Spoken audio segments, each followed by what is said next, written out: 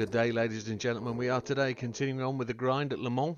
It is not yet a grind. We've not really got into it yet. We are continuing to just check out some new cars. And today, this is the Honda Civic Type R 22. This is brand new to the game with update 1.38. If you haven't purchased it yet, get along to the Japanese part of the auto shop. Get it bought. It's got an interesting setup, this one. Front wing, side skirts, rear aero and a rear wing.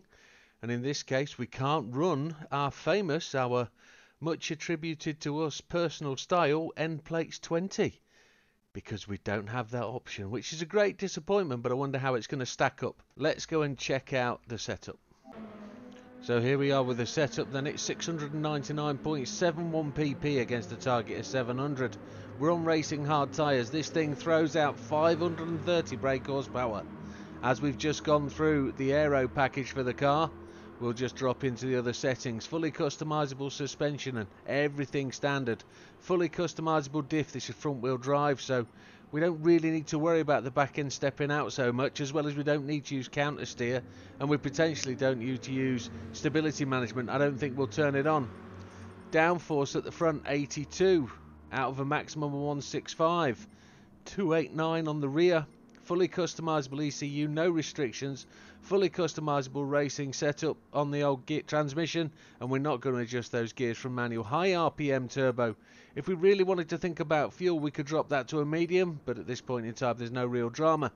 Racing intercooler, racing silencer, air cleaner and manifold, racing brake pads, racing brake system. We've got the brake controller, no clutch flywheel because that's critical for the performance points, the PP. I don't think it makes that much difference in this kind of race. Every add-on, including the 3 weight reductions and the increased body rigidity. We haven't got the high compression pistons as they're not available. This is just the standard K20 Civic. It's quite a beast.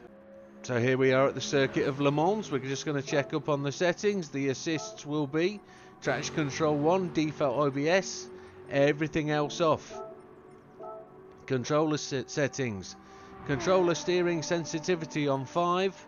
Force feedback max torque 5. Force feedback sensitivity 6. So I have given this car a little bit of a run out. What I'm keen to do is try and take the best of the process from the rain. So we know it's going to rain at some point, but we don't know how strong it's going to rain and when it's going to rain. So if we aim for a 2-stop setup to start with, we can then manage our fuel from there. So we're going to start off with the race fuel management at 6, and then we'll just work out what the rain's doing, and then we can turn it up or turn it down. The car's really stable, so let's go and give it a test. So first thing we're going to do, folks, is get that fuel map to lean on 6, and then we're going to chase this down. Now we have the let's measure ourselves where we are against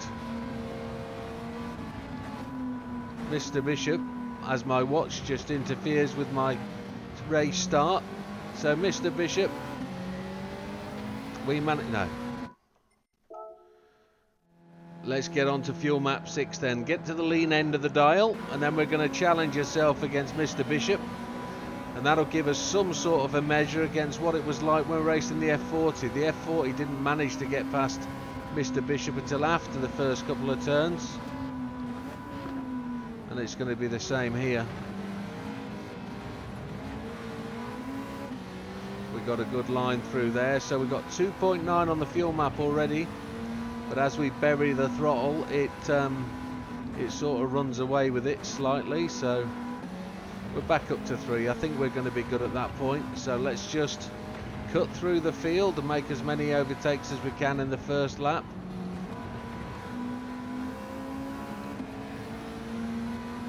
Clear, bright, beautiful day with a little bit of scattered clouds. I'm not the weatherman or the weather girl, but that's how it looks. Let's go for that gap into 6th gear. Get past all these boys, chasing down. That's us in 12th place. See if we can make a couple of overtakes into the corner, maybe looking for that white marker. There it is. Get alongside the Mustang, 2 wheels on the curb, we're good. into 10th. It's quite a nimble little car, and we've got 3.1 on the fuel map, down to 3. It's all go, go, go. So, oh, they've blocked the road. Let's get around them all. 167 mile an hour in 5th gear. Looking for the braking point. There it is. I'm just going to ease off just that bit earlier.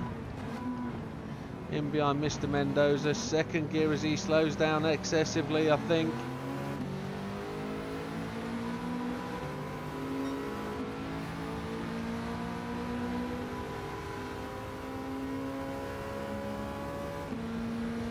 So if the fuel is at 2.5, which I think it's clearly going to be, we can afford to just drop the old radar onto the old weather screen and start to look at what's going to happen in the race. I think that's what we need to do. There it is. Where do we think we're going to estimate the rain is going to come from today? As long as it's just rain and no snow, we should be good. Have they implemented snow yet? I don't think so. 175 into 6th gear.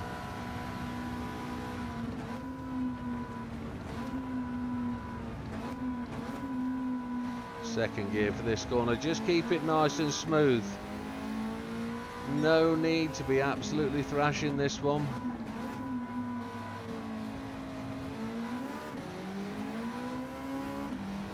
7 seconds off the leads, almost 8,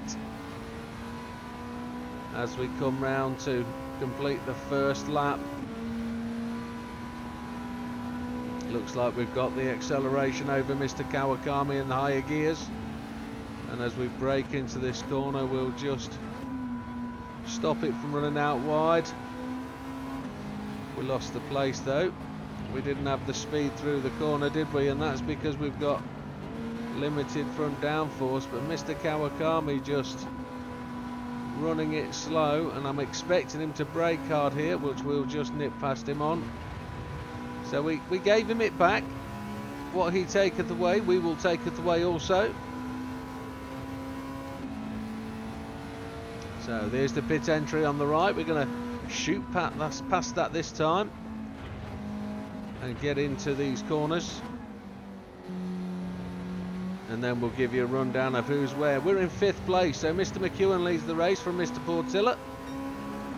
Mr. Blazon in 3rd, Yamanaka 4th. We can see him there ahead of us. Kawakami in 6th, Mendoza 7th, Hayward 8th.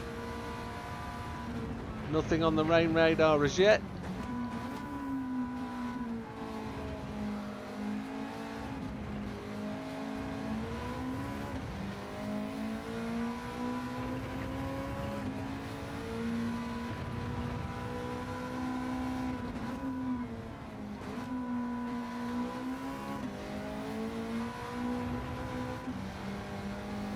Let's get after that, those cars in front. Don't run too wide there, you're liable to get a penalty. So we haven't made a massive amount of time in the last quarter of that lap, so 7.3 seconds behind the leaders. Let's get the hammer down and see where we go. No rain on the radar. We've got 2.1 laps of fuel, so we've got plenty. Rain is just appearing, bottom left hand corner. Southwest it's coming from, so we're racing towards the rain.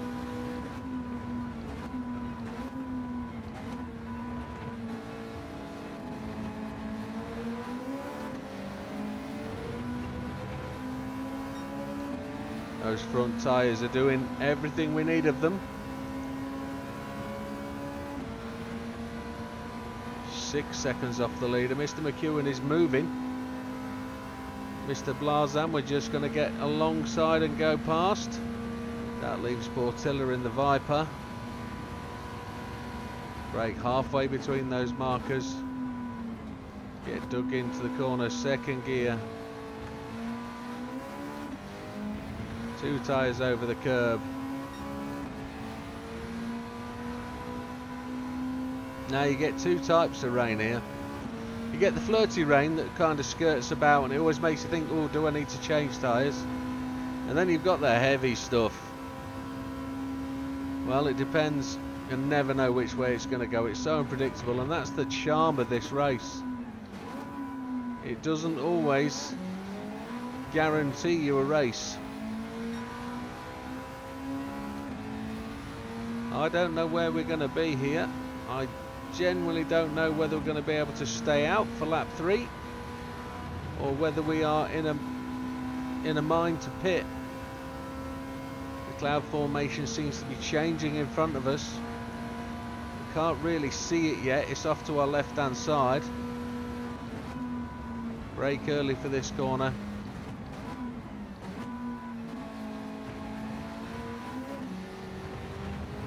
There's Mr. Portilla and Mr. McEwen just in front. You can see that little knob of cloud disappearing, and we can see some heavier cloud coming up there, so that's backing away. Everything is telling me that we're going for 3 laps on the out. You can see it clouding up above us. Are we able to slide past Mr. Portilla? We did a better job than last time.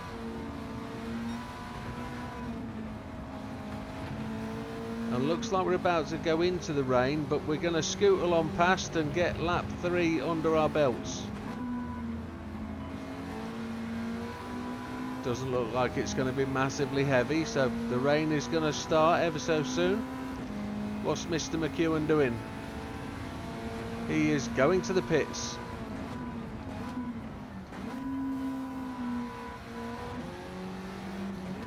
Bit wide on entry there, but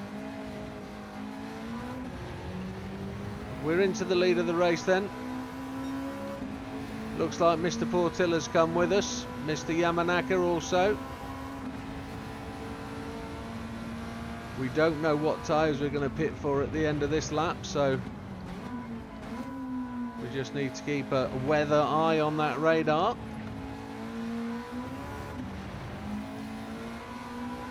.409 fastest lap. That's somewhere where the F40 was, wasn't it? So where the F40 had the 200 mile an hour on the straights, maybe this has it in the corners, and the acceleration out of the corners maybe. So we're really digging into this rain cloud now.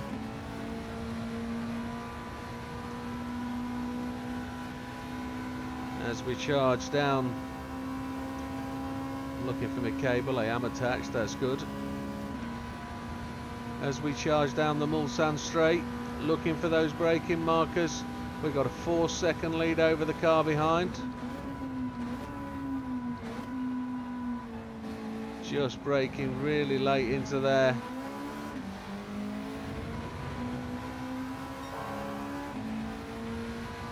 Just making time over our fastest lap, but we won't get a fastest lap this time round because we're going to the pits and won't cross the start finish line. But we look like we've got some heavy coming, but maybe we're going to bypass that. We don't know which way the wind is going to orientate, do we?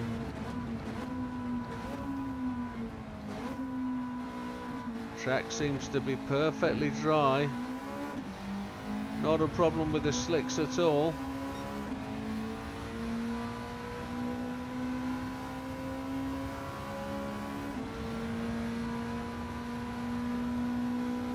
I'm looking to see the end of the cloud bank in the distance. We're looking into the depth of the cloud, but not seeing anything. I hope you've been able to pick up where the brake markers are. They are pretty much the same in almost every car we're going to drive around here. You just have to adjust it for the process. Whether it's a little bit quicker on the straight, you'll have to brake that bit earlier. If it's slower on the straight, you can brake that bit later. And look at that, we're going parallel all the way to that heavy rain, but we're not seeing what's coming. So it looks like we're going to pit and keep the hard tyres on.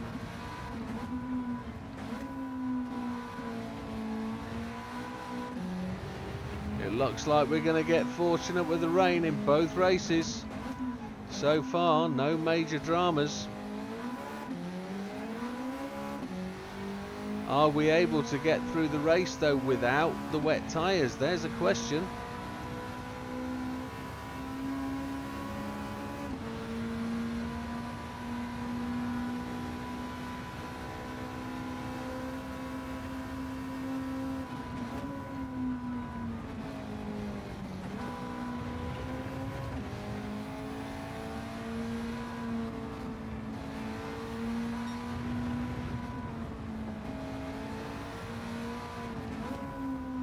It looks like the end of the rain is approaching, but there's also some heavy stuff from the left.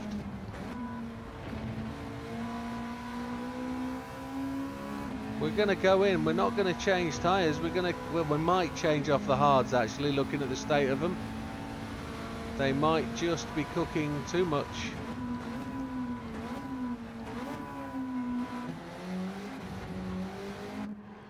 There we go, let's change to hards again and let's take all the fuel.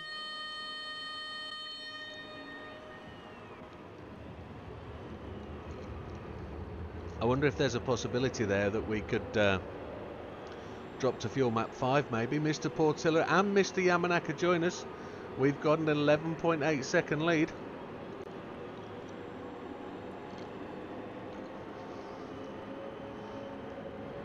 Mr. Kawakami in. And we look to have burnt the most fuel.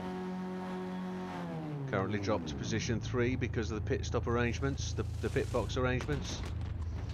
I do like that we've represented the pit stops. I think it's good. Mr. Hayward now looking like he's about to go past us in the Lamborghini. We are going to now exit the pit box. He is past us. He's out and away.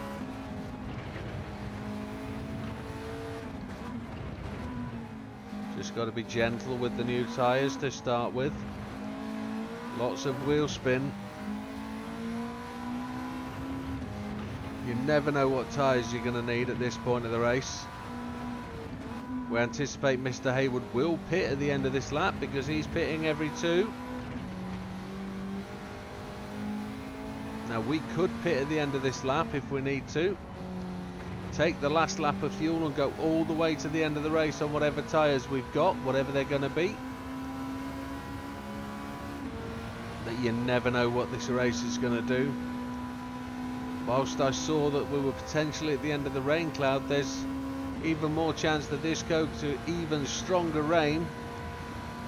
We're maybe just running down the side of the cloud. It's flirting with us. This is that flirty rain we talked about.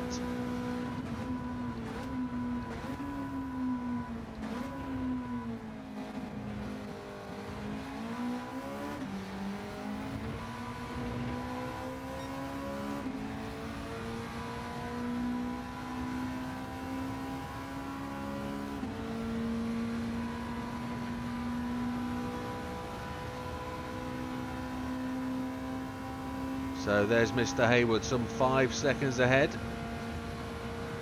We'd already passed Mr. Hayward when he'd pitted. So he didn't actually pit from in front of us. He did actually well with a shorter pit stop, I'm assuming, because he didn't use all his fuel. And it looks like we've got a splash coming up. We get a penalty there for going wide. There's something to watch out for. That's an unusual penalty. Don't know whether that was left or right. There's something we need to understand. Now you do get a penalty if you break out left too far here.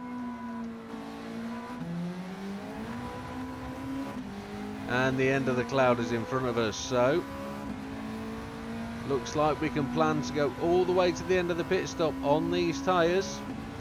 Did I say pit stop? I meant on the end of this stint. Just as it looks like we're about to run through a little splash of rain.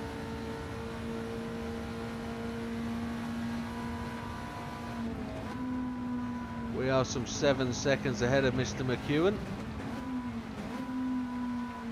And I thought we'd be something. But Mr. McEwen's pitted as well, hasn't he? He pitted from in front of us.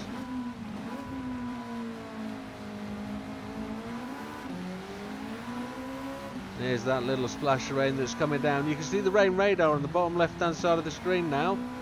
Just down there, the little rainwater depth gauge. If you don't know what that is and you've never seen that before, that's an indicator of the water depth on the track. So it's down below me here.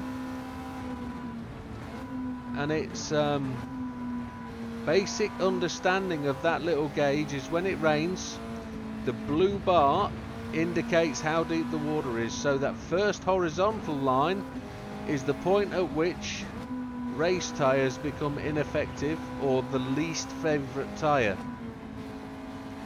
So when you get above that first line, intermediates are the tyre to use, and when you get to the second line, that's when you really need to consider using wets. But you don't have to.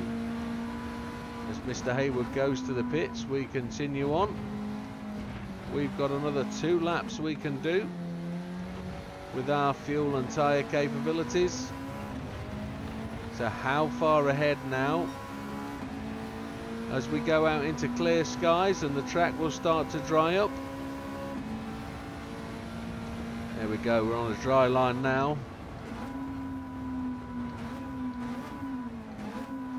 We need to just be careful because the track is really greasy.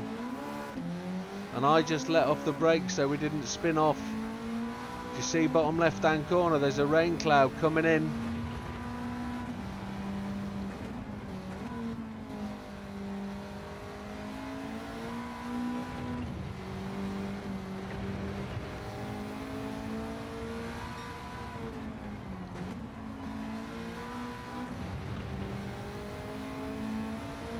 It seems to be part of the same rain cloud. Let's see where we go. We're 9 seconds, almost 10 seconds ahead of Mr. McEwen. He's going to be stopping on the same schedule that we are. This is a flying lap again.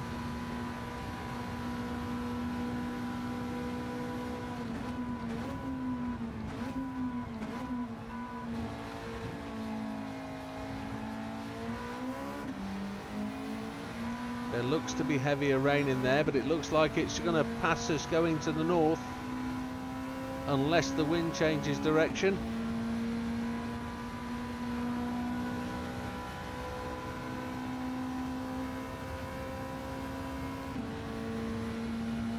No, we got a time penalty down here, didn't we? Need to make sure we don't do that again. We don't know where we got it. We could have got it just here. We also could have got it just there and off to the right hand side just there, but I don't feel so. So that cloud that was threatening from the west is now moving away to the north, and there's another bank of cloud coming in from the southwest. We're now to 11.5 second lead. No problems it seems with moisture on the track.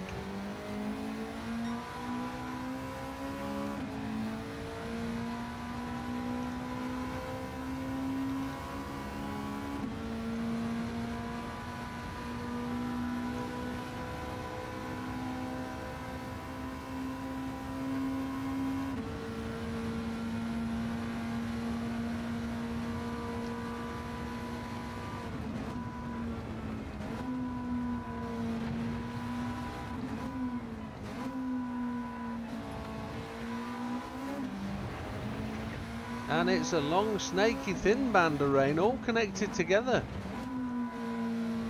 Unusual rain formation, but I suppose in a mass cloud, that's how it happens. 13.5 seconds in the lead. Really interesting how this is evolving. There's a possibility we might have to take tyres, but we're hoping it's not going to be for very long if we get into that rain.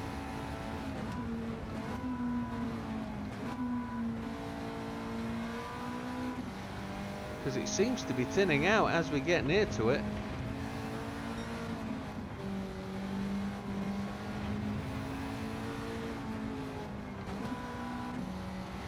"14 seconds in the lead. Now what we could do is just be a bit clever and dive in the pits and take the fuel pit stop early and be in the pit stop for the rain. I think that's what we're going to do. We are going to change tyres, but we're going to go to hards. No, we're not. We're going to not change the tyres. We're just going to... This is lap 5, so we're going to go 6 and 7. We want 2 laps of fuel.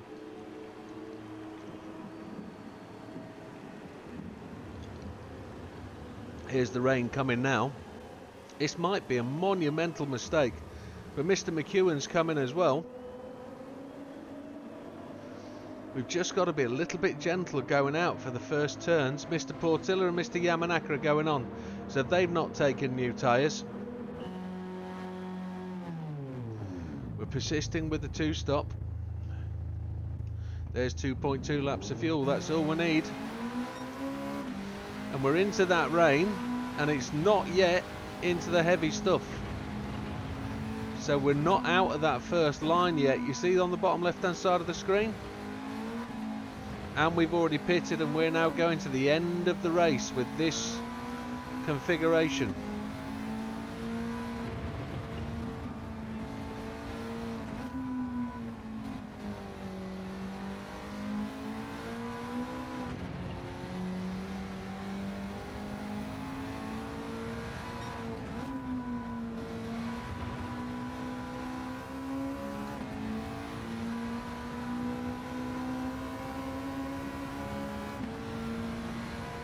So we're in 3rd place, and the sun's out and bright. The track is wet. There will be spray behind us. We will be lifting water off the track with our tyres, but we've done our pit stops. We won't be pitting again.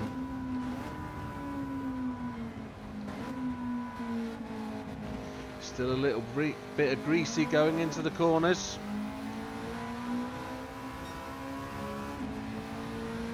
The last 2 laps we're going to be clean, free and able to race to the end with no more rain interruptions. That would be awesome.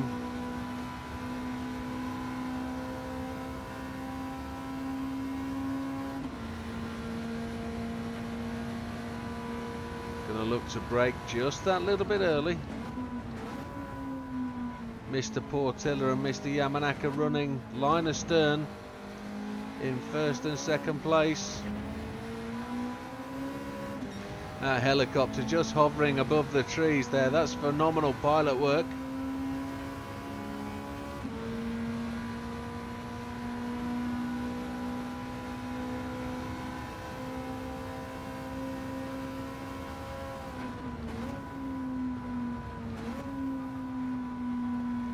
We're just slowing down a bit earlier, just being a little bit cautious. 9.4 seconds behind Mr. Portilla. Just half a second between those guys at front, but there's 12 seconds to the car behind.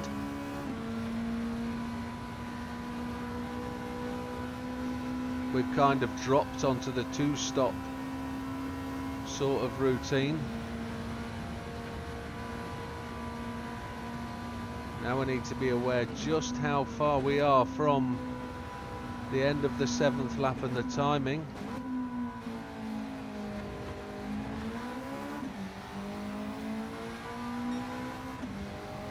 It's only 5 minutes left.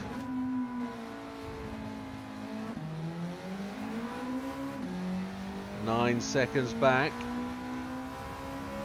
Lap 6 and 7 are going to be flyers. Lap 7 is going to be the next time we can really take a hit on that fastest lap.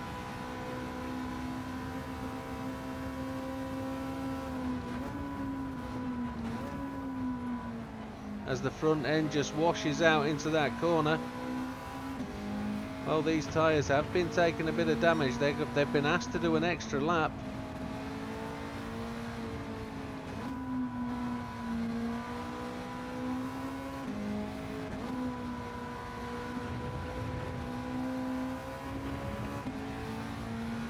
I don't know why, but I've got a bit of music running through my head. It's the Killers, Mr. Brightside. Mr. Portilla and Mr. Yamanaka both go to the pits. So that opens up the opportunity for us to take the lead. I'm not seeing any rain on the rain radar, so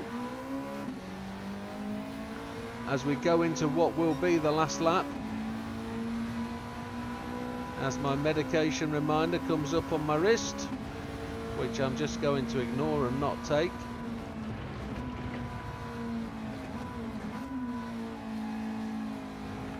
Everybody else dropping into the pits because that's what their schedule was.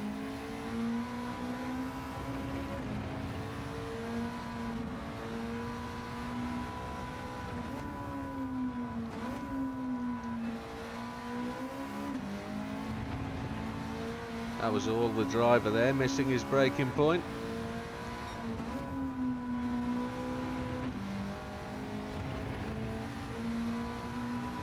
So the F40 was 30 minutes 15 seconds. We are just 22 seconds ahead of Mr. Portilla.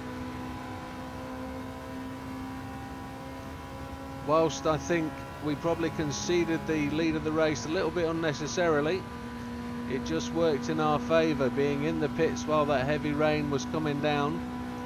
We didn't have to adapt to that coming out, well, staying out on the circuit.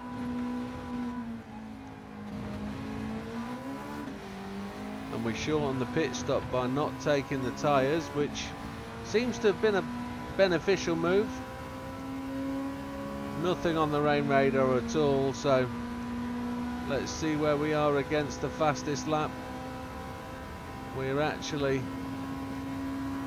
0.384 down, it looks like.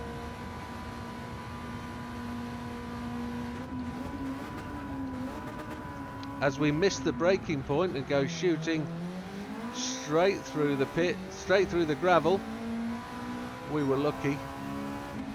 Just picking up that fastest sector.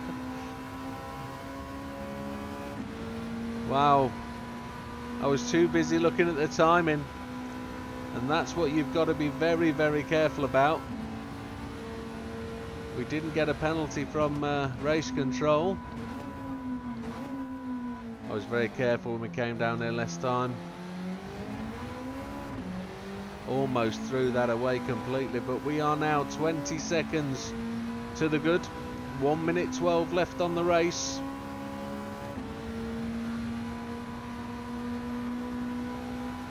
"27 seconds in the lead." Well, what do we think to the car? We've only got half a lap left to talk about it. It's very capable. Very capable. Brakes are a little bit down on what we'd anticipate, but I think it's overspeeding quite a bit in terms of, I think it goes much faster than I anticipated, so we can't really give it any more braking performance. It's as light as it can be. It's got all the weight reductions on. You just have to be a little bit more cautious with the front wheel drive on the wheel spin.